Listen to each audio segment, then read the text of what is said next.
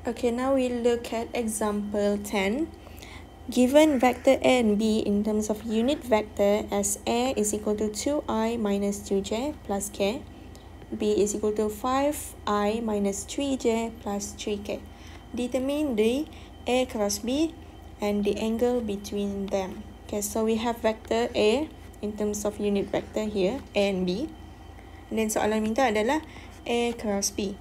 Okay, so now first of all kita write down dahulu the equation that we are going to use. The equation yang kita gunakan dalam vector product, which is the magnitude of A cross B equal to magnitude of A times with magnitude of B sin theta, di mana theta dekat sini adalah the angle between vector A and B. Okay, so now according to the information that we are given, we only given vector A and B sahaja. So in order to find A cross B here, we need to have magnitude A, magnitude B, and angle. Okay, magnitude A and B kita boleh cari menggunakan formula untuk magnitude. But the angle, since we are not given, so we cannot use this equation here. So apa yang kita boleh buat adalah kita akan gunakan mathematical method, which is this one. A cross B is equal to, so since we are given in terms of unit vector, so it's easier for us to use this method. So we have I, J, K, and then just tulis dekat first column the value for vector A. Ikut ni lah the order. So we have 2, -2, 1, and the second column is B, 5, -3, and 3. Okay, so in order to solve this, so this is the method that I learned before. So you might have another easier method for you. So you can use your own method if it's easier, or if you think that is hard, so you can follow my method here. Okay, before we solve, remember, untuk I dia always positive, untuk J negative, K positive. Okay, so how to solve this one? Kita akan solve one by one. Okay, so first of all, letak positif dekat depan, positif untuk I. And then kita akan tutup I. So we left with this number. So what we do with this number is we darab silang. We darab silang this number. So 2 times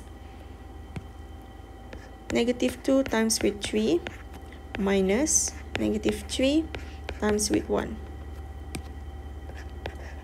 And it is I. So they're always minus. This one mesti minus. And then next one, negative, letak negative. And then kita akan tutup J. So 2 darab 3, 1 darab 5.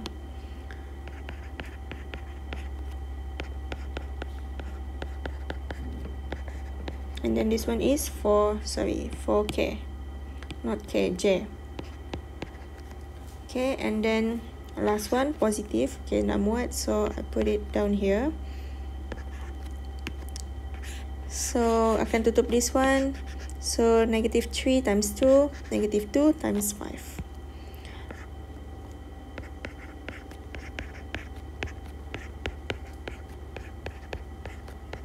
And this one is 4K. So selesaikan, tolak, tambah macam biasa, tolak darab apa semua ni. And then you will get -3I minus 1J plus 4K. Okay, -3I minus 1J plus 4K. So 1 dekat sini we can just tidak perlu tulis pun tidak apa, just -3I, J and 4K. Okay, so this will be the final answer for question A. And then question B, we want to find the angle between vector A and B. So question B, we want to find the angle. Okay, so since here, okay, we already have the cross product A times B, and then we can use this equation here. So boleh cari magnitude A, magnitude B, then magnitude of the cross product. Okay, so magnitude. So this one is just the cross product. Kita tiada magnitude, so we need to find the magnitude first. So magnitude adalah apabila kita tambah modulus. Okay, so since soalan dia tidak mintakan, kalau kita contohnya lah, soalan tu dia minta dia letak modulus. So kalau dia letak modulus, this is not the final answer. Kalau letak modulus, bukan ni lah final answer. So kena cari magnitude dia. How to find it? So it's easy using the same formula untuk magnitude. Negative 3 square plus negative 1 square plus 4 square. So you will get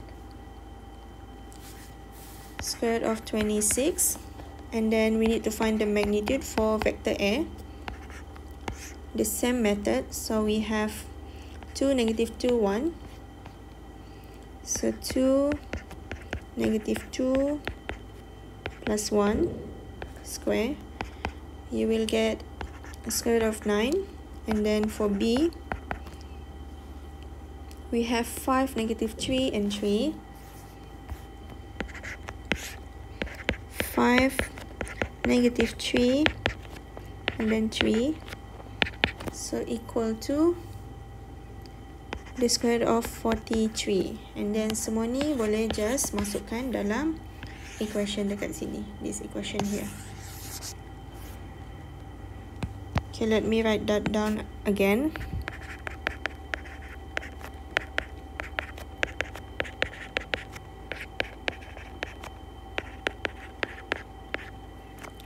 So A cross B, magnitude dia adalah square root of 26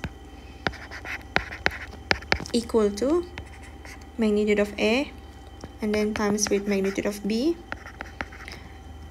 and then sine theta. So dekat sini you just simplify kan, calculate macam biasa. So you will get the angle is equal to 15 degree. Okay, so nanti kalau tekan calculator, just remember you need to tekan shift and then sine. So shift sine, then kamu akan dapat the final answer.